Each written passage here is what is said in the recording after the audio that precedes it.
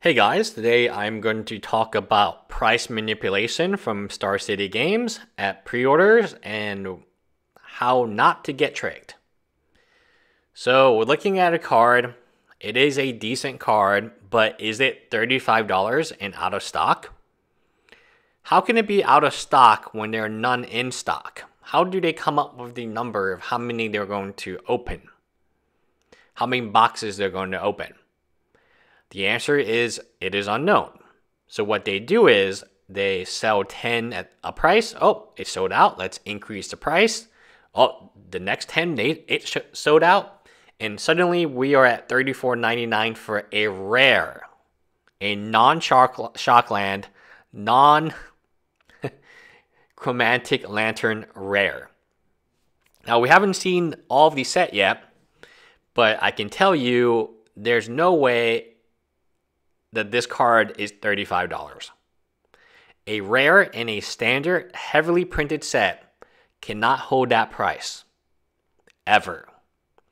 Now, let's talk about other interesting cards. I took these two as an example, and then I will show you the other prices, which in my opinion is even more ridiculous. There's so much hype around this that I like the set. Don't get me wrong, I like the set, but I'm here to tell you, with very few exceptions, Chromatic Lantern being a guaranteed exception, and the Shocklands, this entire set after rotation will be worthless. Pennies. How do I know that? Well, look at Ravnica, look at Descension, look at Return to Ravnica, look at Gatecrash, look at Dragon Maze, which is the best example. Price manipulation is not funny. When you have a crappy Nightmare Demon that's $15 and quote out of stock, that is the definition of price manipulation. During pre-orders, we see a lot of this because there is no supply. So price is determined on demand and supply. There's actually no supply. Any supply is hypothetical. Now let's take a look at some of these other crappy cards. People are telling me that March of Multitudes is a good card. I don't believe it. I really, truly don't believe it. It is not Sphinx of Revelation, because Sphinx of Revelation does something kind of neat where it draws you cards and gains you life.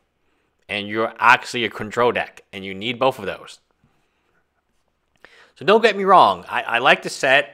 I just don't feel like any of these prices are even remotely close. Normally, maybe you divide by half and that's what the price goes down to. But these prices are just so hyped.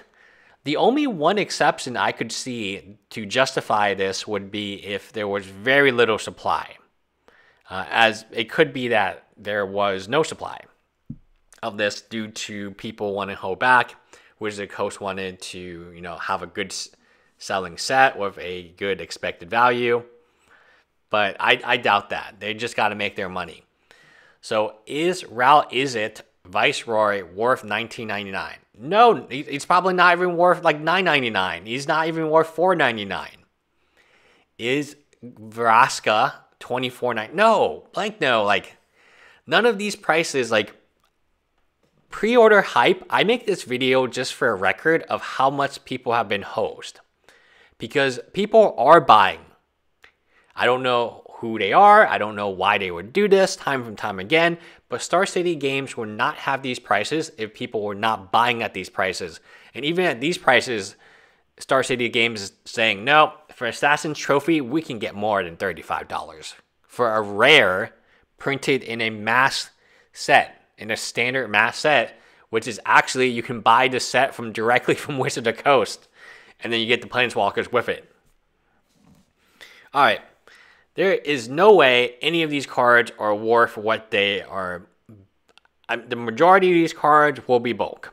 That is true of every set. The majority of those mythics will be something called a bulk mythic. And this Star City Games obviously knows what that is because they have a separate buy price for a bulk mythic. Now, this is all to say that you should not buy pre-order. There is not a single pre-order card. Lyra was very unique and special because I mean, Lyra was Lyra. I looked at Lyra and I said, that card's actually kind of low. When I look at this, it makes me puke. Because people are being taken advantage of. Price manipulation is very high. Now, you might be like, oh, well, it's not just Star City Games. It's TCG Player, it's Channel Fireball, it's Card Kingdom. Yeah. When you can make money, you can make money. There's no supply now. Lots of demand, no supply, so we just have fake numbers now. Mission Briefing is another $15 rare. So you're telling me in one set we have 5 Shocklands, all about $10, and then we have Chromatic Lantern, let's say about another $10. Then we have a $35 rare, Assassin Trophy, and a $15 rare Mission Briefing. These are non-foils, right? Blank me. I mean, come on. Like, how unrealistic is the expected value of this set so far based on the cards we've seen? It's got to be like $250. Why would anyone ever sell you a box if that was the case? Therefore, it cannot be the case. A lot of this is just BS. And normally, like, I'm not as mad. The hype is out of control for this set. Like, it is just rampant and out of control. Like, there's no way for me to say it except when you have Mausoleum Secrets at $7. This card is not even worth 70 cents. Give it a year. It won't even be on the... It won't. Necromoeba is kind of an interesting one because I do like Necromoeba and it is played in Dreads, but it's not going to be worth that much because it is a reprint. I'll just go ahead and say, like, these prices just don't make sense to me and they should not make sense to you, and therefore you should not go out and buy them ever at this price. Now, a lot of you will say, what about that one speculation? What about that one Lyra that can take me home and make me a ton of money? Very risky. Maybe there's one card that is undervalued. But the reason it is undervalued is because people are underestimating it a ton. And you would be the one person. The reason Lyra was the price she was because people didn't like her. If they liked her, she wouldn't be at that price. She would be at, $50, right? So you're not going to be lucky enough to be that one person.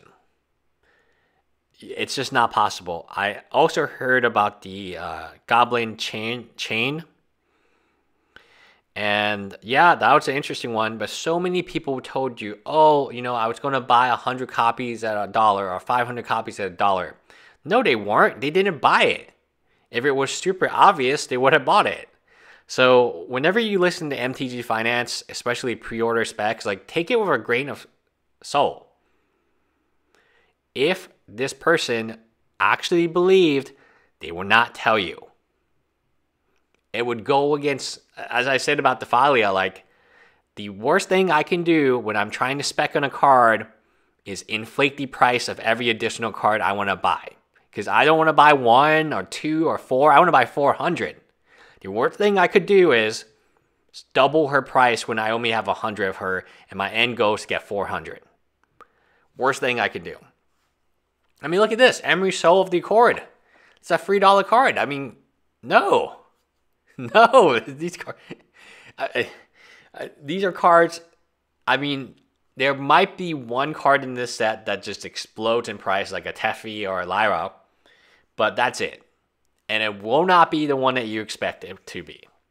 And then after a week, after 2 weeks, everyone and their grandmother is going to tell you and everyone that will listen that they predicted this one card that went up, this Teffi that went up in price. No, not likely. Not likely at all. And this is, what is it called? Survivor bias or something? Where the survivor is telling the tale. And that everyone got hosed is not going to tell you they got hosed. So the only people talking are the people who actually didn't get hosed. And then therefore everyone thinks that everyone did a good job and bought the one card that went up in price. Because the people are too embarrassed to admit that they all bought, let's say they bought Assassin Trophy at $35. Unless this card goes up to $70, you're not going to buy list this out. Now, I will say I love Chromatic Lantern. It is EDH's gold. Therefore, if it drops under $4, yeah, pick them up and trade all day, and even buy a bunch, because there's never a scenario where this card, no matter how many times it's reprinted, will be worthless. This will always be a good card. The rest of this stuff, even Assassin's Trophy, it looks good. But I don't know that for a certainty. I would much rather buy the Chromatic Lantern foils than the Assassin trophies for the same price. Anyway, that is it. Bye, guys.